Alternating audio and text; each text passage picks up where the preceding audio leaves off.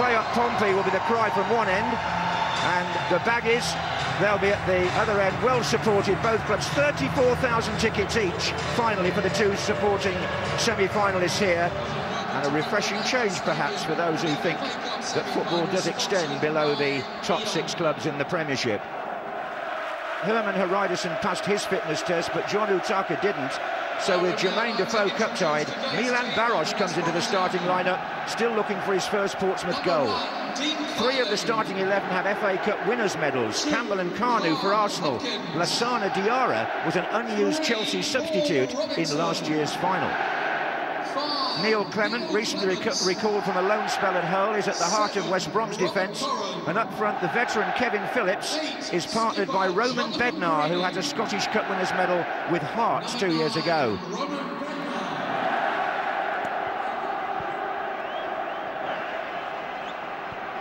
Here's Phillips.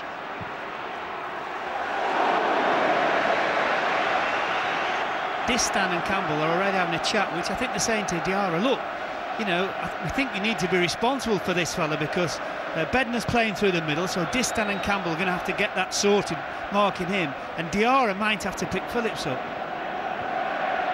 And Tony Mowbray, who's just changing seats there for a moment.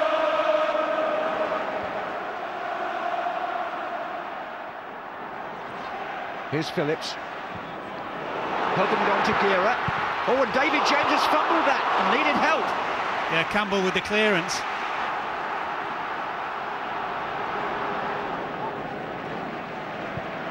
Baros with Albrechtsen. Milan Baros. Howard Webb is going for a foul. Oh, he's going to book him handball. He's going to book him. I think he's booking him for kicking the ball away. Yes, possibly. Definitely handball, there's no doubt about that. But, and he's blown so early that he knows that Baros can hear him, and he's gone for the shot and gone, Well, it's a yellow card one way or the other for Milan Baros anyway. Albrechtsen. Corin. Bednar and Phillips start their runs now. Phillips. Johnson just gets ahead in there. What's David Jones doing? He's laughing, that's what he's doing now. Well, come on, Harry. There's something to be sorted out here, I think. Well, West Brom are doing the championship proud as of now, but this is Carnu now for Portsmouth, looking for Baros. And the first really worrying moment for the West Brom defence. I thought Baros went to ground too early in trying to turn it past Kylie.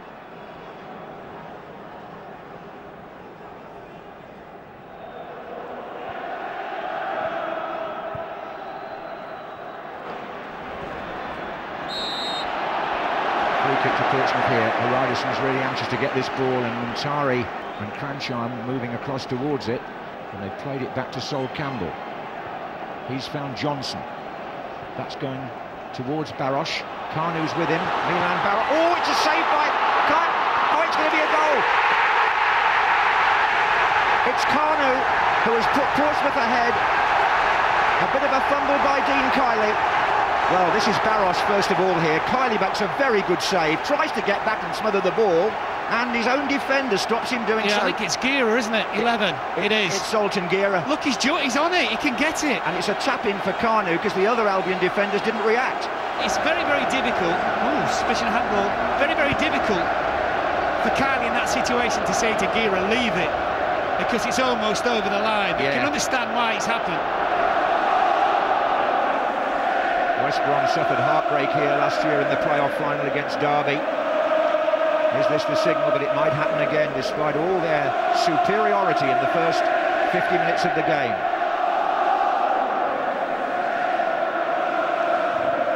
Brent fires that into Johnson, who gets the better of him.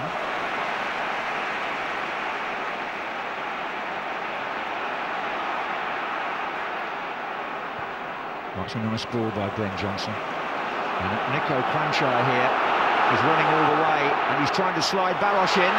And this could be 2. Oh, well saved again by Kylie.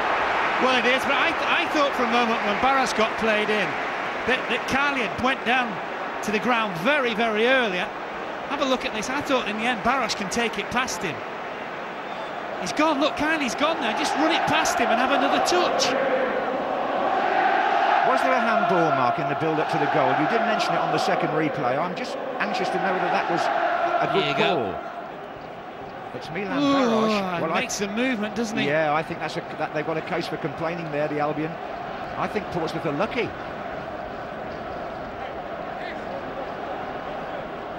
Gira. And Coren's in the middle now for Albion. That ball's apparently still in play. Coren. He's hit the bar. Well, Portsmouth thought the ball was out on the far side.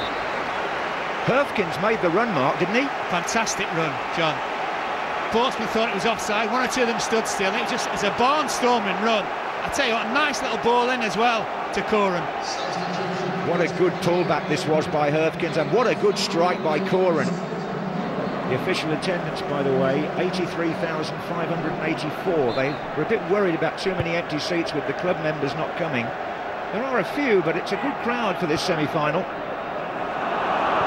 Oh, look at this, it's Nugent from franchise pass. Nugent, saved by Kiley. And a foul by Nugent. He just seemed to panic, David Nugent, when he got the ball. I think he could have had another touch. You can't, you know you can't tackle in the penalty area. Yeah, I think he can go and have another touch and then strike it. Phillips on the run here. Oh, Distan had to be acrobatic. Kim was following up as well. Herfkins outside. Miller! Chance! Oh. Tell you what, another great ball from Herfkins. He's made 40 yards up the right back here, getting under Coren's pass. There he comes into your picture. What a good ball this is as well. Oof. Just a warning here for Pompey. One more Albion attack maybe. Glenn Johnson to head this away, only as far as Kim, and he'll settle for a corner.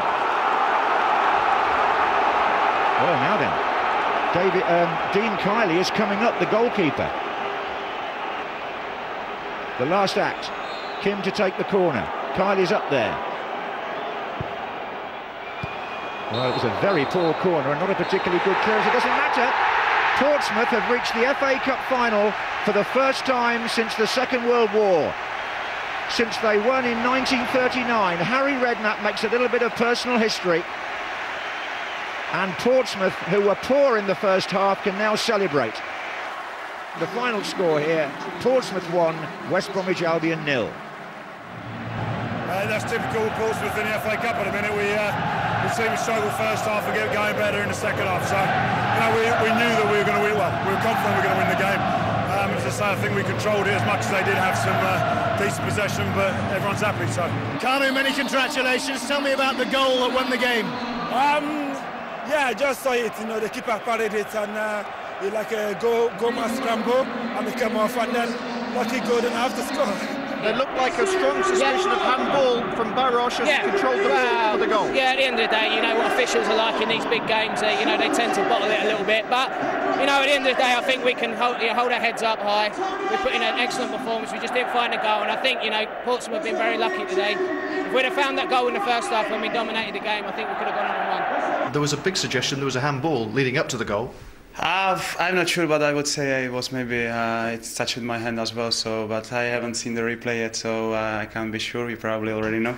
West Brom played ever so well. They're a good team, and I'm not saying that as a winner when it's easy to talk well about the opposition. They were excellent. They passed the ball great. First half, they came out, got out the blocks quicker than us. They passed the ball better than us. And at half time, you was looking at it, you wouldn't want to pick a winner. We probably didn't threaten their keeper enough today. I think for up to about 75 yards, I thought we were pretty good with the ball today and moved it around the pitch well. But that final little bit, which is where normally you kill teams, it wasn't happening for us today. It's great for Portsmouth, if you understand the history and where we've been, where we were 5-6 years ago, where we were 2 years ago. I only work for the club and the supporters, and to get a result for them today, to send them home happy is what I live for. So I'm delighted for them. Hope they have a great weekend.